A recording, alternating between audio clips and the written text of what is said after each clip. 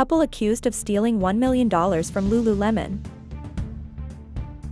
A couple from Georgia has been charged with stealing over $1 million worth of merchandise from the popular athletic apparel brand Lululemon in what authorities describe as a convoluted retail theft scheme. The two suspects, a man and a woman, are accused of orchestrating an elaborate theft operation that targeted multiple Lululemon stores across the country using sophisticated methods to exploit vulnerabilities in the retailer's inventory and sales systems.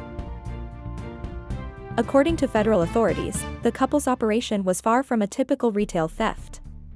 Investigators have stated that the pair used a combination of organized shoplifting, fraudulent returns, and the exploitation of employee discount systems to steal Lululemon merchandise. The couple would allegedly enter Lululemon stores, steal merchandise, and then return the stolen items for store credit or cash refunds. The stolen goods were then resold through online marketplaces. For Lululemon, this case is a stark reminder of the vulnerabilities that exist in the retail sector and how even the most well-known brands are not immune to the growing threat of organized crime. Investigators continue to piece together the full extent of the couple's thefts.